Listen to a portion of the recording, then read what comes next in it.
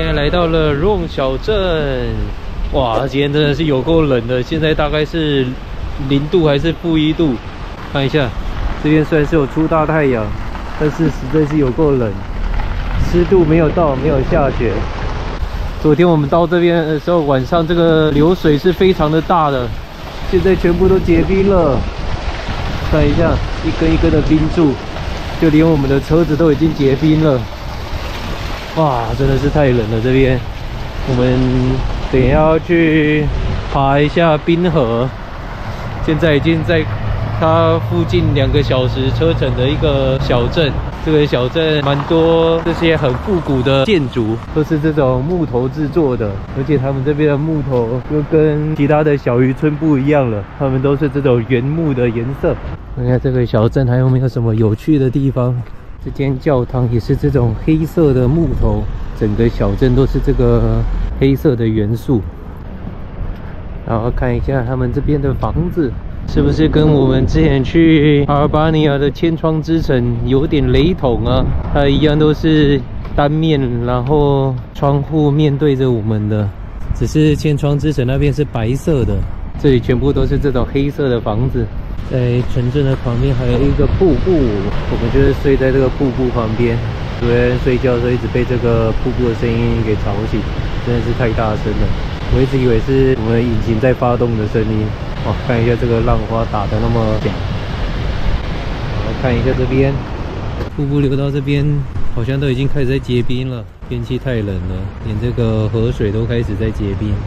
我们的车子也是全部都结冰的状态。那这个都是结霜了，然后我的摩托车全部覆盖了一层霜，整个背面这边这些土都已经结冰了。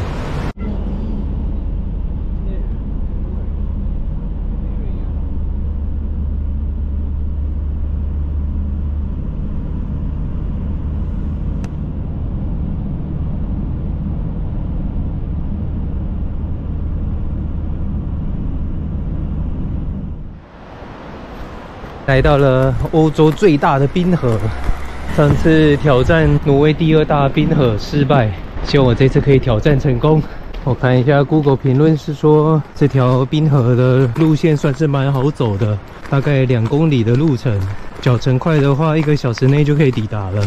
可能就是要到那个前面白白的冰山那边吧。现在已经4点了，不知道我现在上冰河还来不来得及，开得有点太慢了。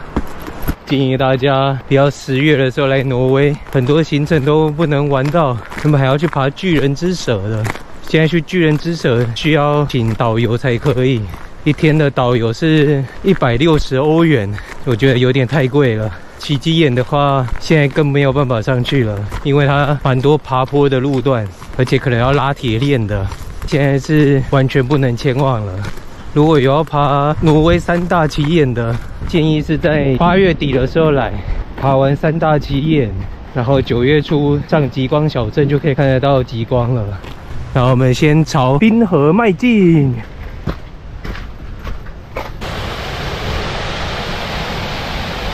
这个瀑布呢，它的水量大多都是从这个冰河流下来的，它的这个水量那么强大，它是每秒都有10000公升的水啊，很壮观的这个瀑布，冰河流下来的瀑布，这个咬一口来喝应该超甜的。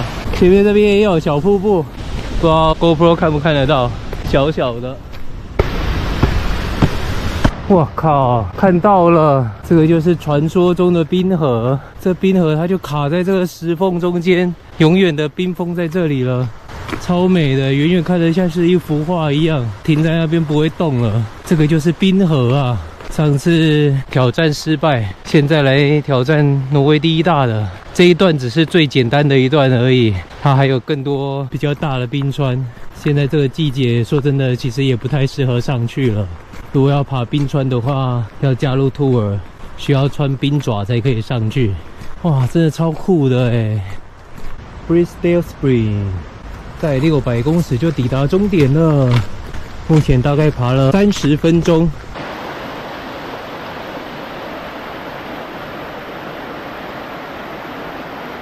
这条冰川的路线算是蛮好走的，全部都是像这种石子路的路段，然后还有做一些栈道啊、楼梯、步道之类的，不像我们上次爬的那个第2大的冰川，全部是走在河畔边，然后都是一些烂泥巴，还要披荆斩棘才过得去。这一条算是非常简单的步道，大概中间10到20分钟那一段是比较大的一个爬升而已，过了那一段其实都还蛮简单的。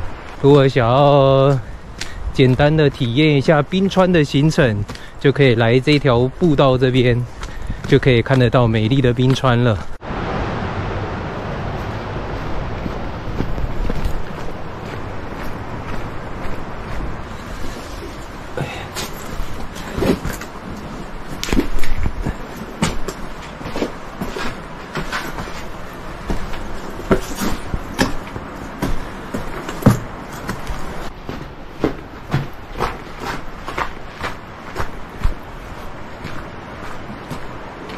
哇，前面的那个瀑布流水像是用 slow mo 一样，像是慢动作的，流得好慢哦。前面就是冰川的终点了，超美的这个冰川，它竟然就静止在这边不动了，然后从这边开始分叉，变成水流，一路流下来，变成了这片湖泊，哇，超清澈，然后一路流到下方，刚刚看到的那条大瀑布。这边呢，就是我刚刚说的那2条慢动作的小瀑布，这个也都是从雪流下来的。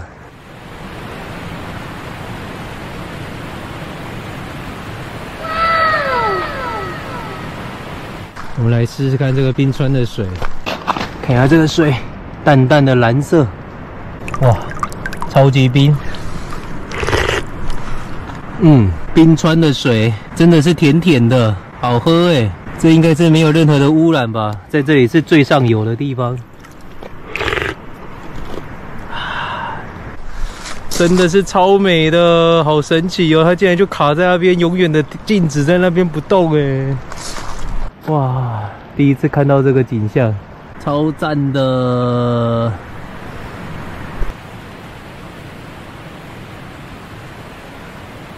喜欢我们频道的朋友，麻烦帮我们按赞、订阅、加分享，以及开启小铃铛，日后会有更多有趣好玩的影片跟大家分享哦。